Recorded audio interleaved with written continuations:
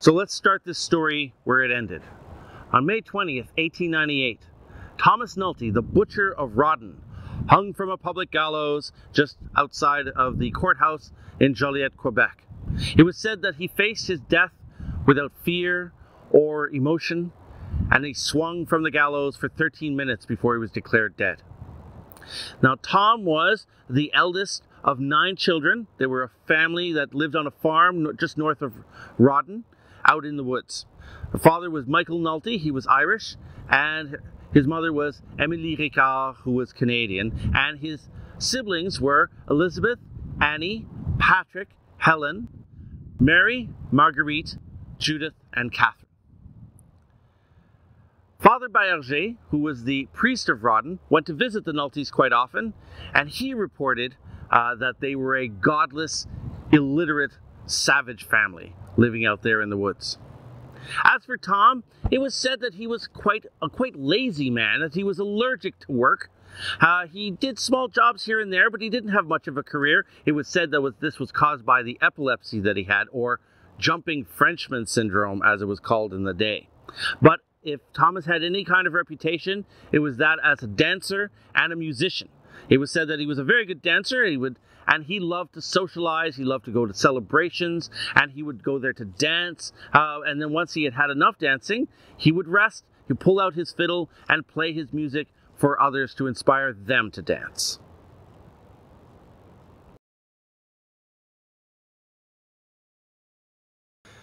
Now in 1897, Thomas fell in love with a woman named Rosa L'Espérance. In fact, he asked her to marry him. Now, there's no record of Rosa actually accepting the proposal. She liked Thomas well enough, but she wouldn't accept it. Neither would she reject it. She just preferred to keep his hope alive. But for Thomas, this was an acceptance. And so he was making plans to be married.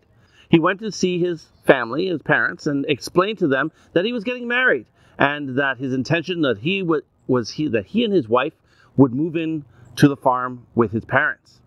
But his parents looked at him and said, "Are you crazy? We barely make enough money to feed the children in the house already. And now you're going to bring in this strange woman into our lives, and we're going to have to feed and clothe her. And then, of course, the two of you will probably have children, and we're going to have to feed your children as well.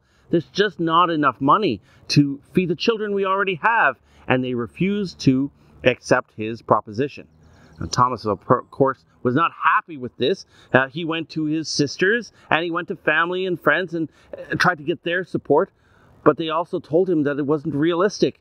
There wasn't enough money in the house, and Thomas didn't make enough money from the odd jobs that he took to be able to afford this life, and so they wouldn't support him. So Thomas decided that if there were too many mouths to feed in that house, well, then those mouths would have to go.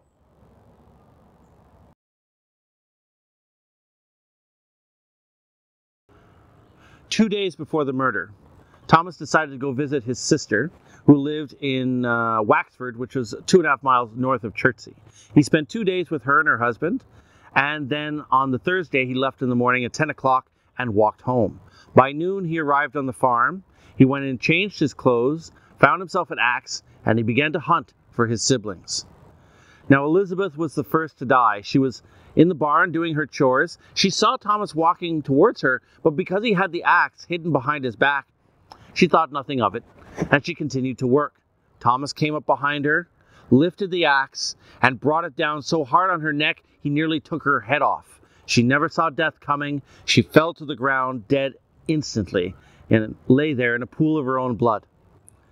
Now, Thomas noticed that Annie was walking towards the barn, so he hid himself in the shadows and he waited. Annie came into the barn, and when she saw the body of her sister lying in a pool of her own blood, she screamed and ran for the house, and that's when Thomas started to run after her, brandishing the axe. He caught up with her, and he raised the axe, and she begged him not to kill her, but he brought the axe down and butchered her right there in the yard. In the house, Patrick and Helen watched as Thomas cut down their sister in the yard of that farm, and they cried out. Thomas, of course, heard them, and he made his way down to the house to take care of them. But they barricaded the door and prevented him from coming in. He pounded on that door, demanding that he be let in, but they wouldn't let him in. And so Thomas took the axe, and he began to hack away at that door, splintering it, calling out and saying, "I'm sorry, I'm sorry."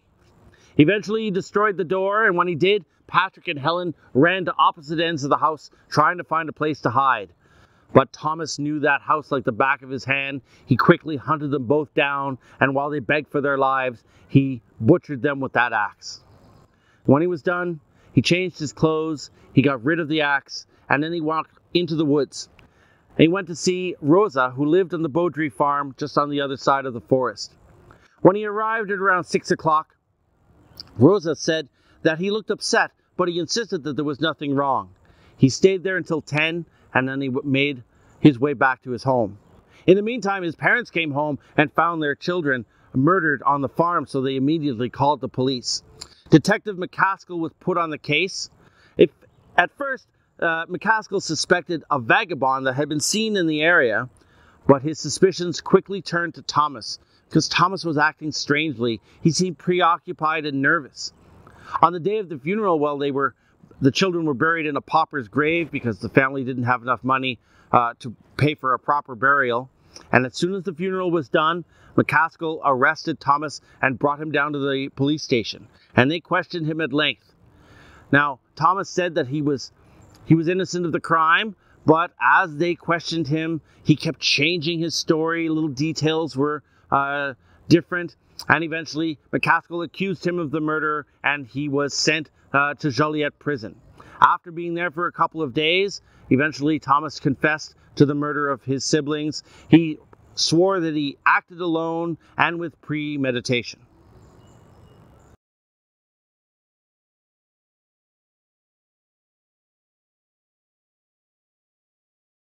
Now, when the crime hit the papers, La Presse referred to Thomas Nulty as the Butcher of Rawdon, and concerned citizens took out a full-page ad in the newspaper calling for his public lynching. That's when the police put Thomas into protective custody. In December 1897, he was charged with murder, and in January 1898, that's when his trial began. Now, because my money was tight, Michael Nulty had to sell his children's possessions, including a door that was stained with their blood, to the Musée Eden for $10 to pay for the lawyers. He hired de Salaberry and Archer, and they pled the case that Thomas was not guilty due to insanity, which was caused by his epilepsy, or the jumping Frenchman syndrome. They brought in 2 experts to testify to this, but the plaintiffs brought in 3 experts that debunked this idea. Then even Father Bayarger came in and testified for 3 hours on behalf of Thomas Nulty. He reported that after multiple visits, that the family was godless, illiterate, and lived a savage life because they knew nothing of God. He questioned Elizabeth, and she stated she didn't know who created heaven or earth. She knew nothing of the Christian God, and she even suggested that there were multiple gods. Father Bayarger even cited that Émilie Ricard, Thomas's mother, was a horrible dancer in her youth, and that her skills had not improved after her marriage, which was surely a sign of poor character and would have had an influence on Thomas. In this environment, Father Bayarger stated it was inevitable that Thomas would not give in to his savage nature. Once the lawyers had made their case and rested, the jury deliberated for only a couple of minutes, and they decided that Thomas was guilty of murder. When the judge turned and delivered his sentence to Thomas, he asked him if he had any final words. And it was in court. Even though Thomas had confessed to the crime to the police, in court, Thomas stated that he was not the murderer, that he had no reason to kill his siblings, and that he had not done this horrible crime. Because he stated this in court, there is a conspiracy theory that states that maybe that Michael Nulty, the father, was the one who had tried to destroy his family, in doing so to get rid of this life that he led that he did not enjoy. But there's no proof of that to this very day. So Thomas Nulty was charged with murder in February 1898, and he was sentenced to hang in May 1898.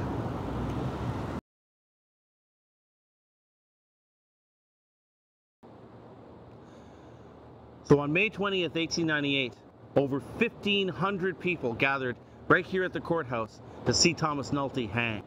They made so much noise, they were laughing and jeering at Nulty, that Radcliffe, the executioner, lodged a formal complaint with the magistrate because he felt like the solemnity of this event was being ruined by the circus that the people were generating. On the day of his death, Thomas Nulty wrote 2 letters, one to his parents to apologize for what he had done, and the second letter he wrote to a childhood friend, Madame Levesque, and he simply said goodbye and asked her to pray for him. When it came time, there was a procession that left the courthouse. Sheriff Rivard was at the front, followed by Father Jeffrey with cross in hand, then Thomas Nulty, who was bound, but he was able to walk freely, and behind him were his lawyers, de Salaberry and Archer. It was said that Thomas Nulty faced his execution without emotion or without remorse, without fear. He walked up to the gallows, and Radcliffe threw the ropes over the crossbeam and placed Thomas over the newly installed double doors of the gallows.